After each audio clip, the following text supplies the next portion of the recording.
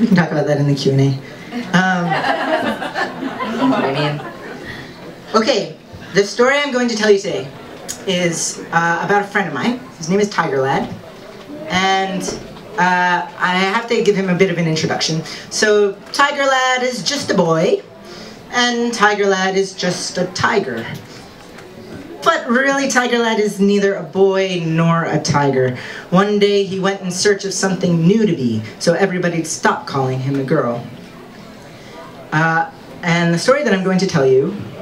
Oh my god, I forgot our stretches. We have to do stretches. But you can have your attention on the stretches. Okay.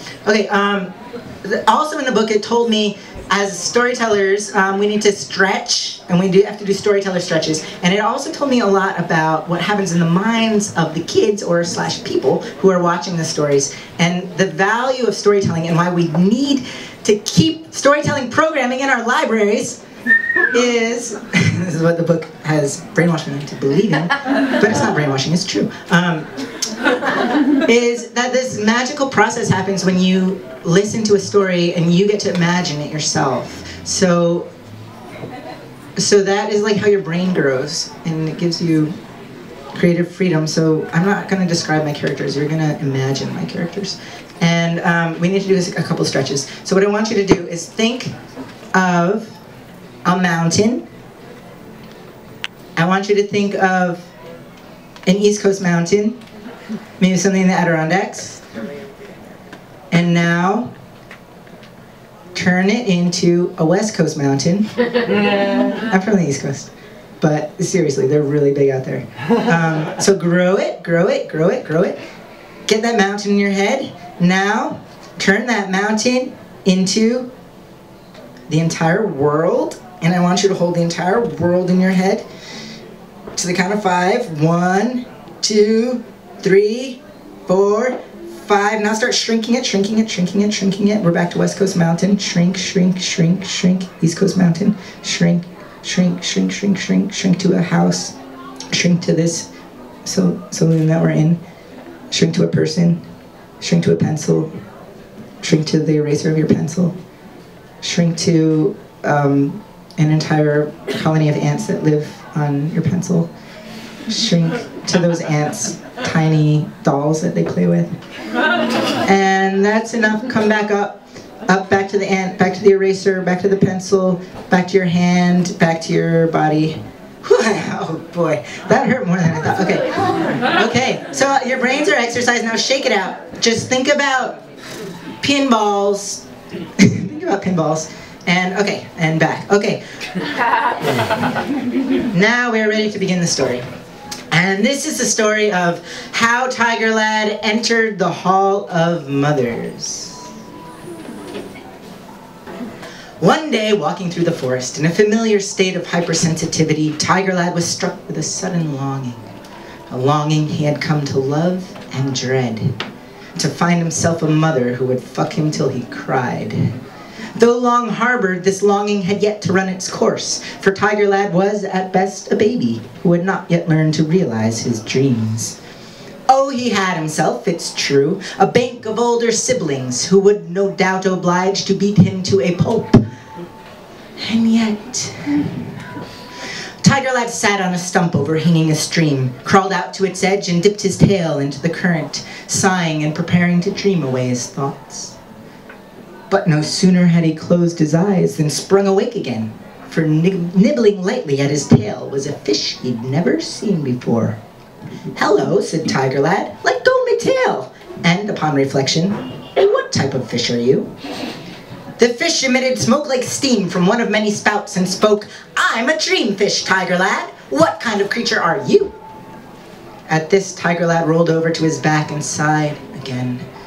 "I'm a dream boy, I suppose, since all I ever do is dream, and nothing that I am is true. Come to think of it, I am most likely dreaming you." At this, the fish emitted a stream of steam and steamed. "Just because you can't identify a person doesn't mean they don't exist." I'll have you know I came to you. I could smell your dream a mile away, stinking up the river with its blandness, not to mention overtones of self-pity, shame, delusion. Okay, Tiger Lad muttered. I get the message. My wishing is a waste of time. I'll try to will my mind to obsess on something more to your flavor. Wrong, the fish declared. The blandness of your dream is not thematically related, although of course I've tasted it more times than I have cared to. But detail, dear tiger, is what gives me cheap or rare food. Yes, Tiger Lad relented, rather readily. If I thought through the details of the scene, how she takes my neck in her teeth and carries me to bed, how she growls low and close, and how when she is done she smooths out all my fur, well, I admit that you'd have a more flavorful meal. But then I fear my chances of it happening the way I want, of finding her, would drop from slim, they say, to none. Nonsense, the fish replied. If that's your fear, then why don't you work backwards? Find your lady, play it out, and dream about it after.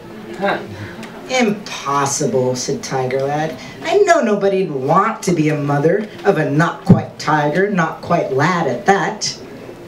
Wrong again, the fish declared, and swam a little circle around Tiger Lad's stump. This dream of yours is possible as much as any other. Jump in and grab my back, my boy. Next stop, the Hall of Mothers.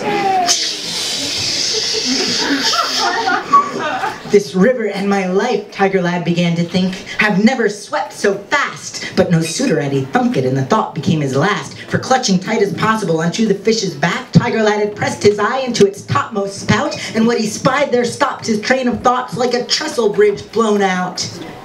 A dream so vast, it was an ocean.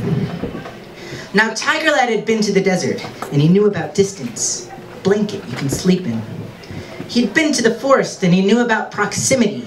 When a demon leaves you, what does it take? But he'd never seen the inside of someone's dream before, and now he knew why. A dream is an enormity so startling it can topple you. And Tiger Lad was toppled. When he opened his eyes, he was on the beach, coughing up ocean. But the water in his lungs was finite, and that's how he knew he wasn't stuck in someone's dream, but stranded on a desert island. And with the deepening despair that only one who is